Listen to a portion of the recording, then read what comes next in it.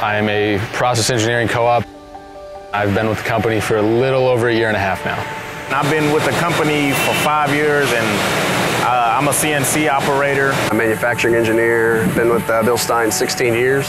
It was really interesting to see the transition from the full industrial robot that we used to have, I guess we still have, to, I guess, Industry 4.0. I think at first they were definitely leery.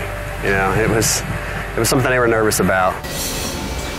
And you know, now they see that these things are doing some of the mundane processes that we have, and they actually like them. It makes my job way easier. It's been my best friend since it got here. I get to do a lot of stuff on the computer with my quality check while it's running, and then when they actually go into the quality lab and get tested, they're all coming out better.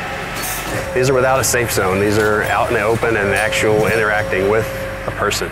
That took some time for them to get comfortable with. It's no different than an employee that's working and turns around and makes contact with you. It's going to stop.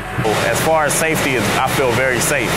A mobile industrial robot, something similar to collaborative, but for material handling solutions. A UR robot can call for the mirror to come and pick that basket of parts up. If it comes into a situation where it might think it's too close to all the machines around it, it's going to pause and stop.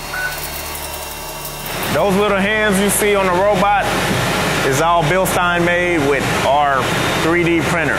5 3D printers. They have a large build volume, so we can build almost anything we want. We've utilized the 3D printer to come up with concept tooling and permanent tooling. So, yay to the 3D printer.